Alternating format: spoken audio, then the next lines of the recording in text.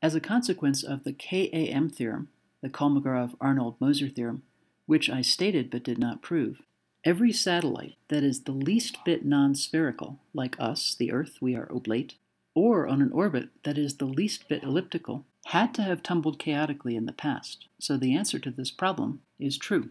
The differential equations for two bodies acting under gmm over r squared forces only have three kinds of solutions: ellipses, parabolas, and hyperbolas.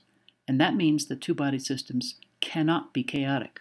Two of the examples I gave you in this lecture were chaos in the orbit of Pluto and chaos as an explanation for at least one of the Kirkwood gaps. So certainly B and C are true here. Answer A of this question is a little bit different.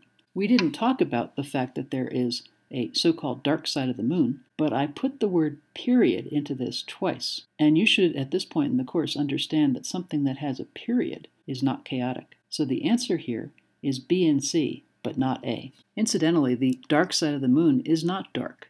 The dark side of the moon is the popular name for what's called spin lock, the fact that the moon faces the same side to us all the time. The only way that it can be that the moon always faces its same side to us is if it rotates once around its own axis for every time it goes around us. And that's called spin lock. It's a tidal equilibrium that the Earth-Moon system is in.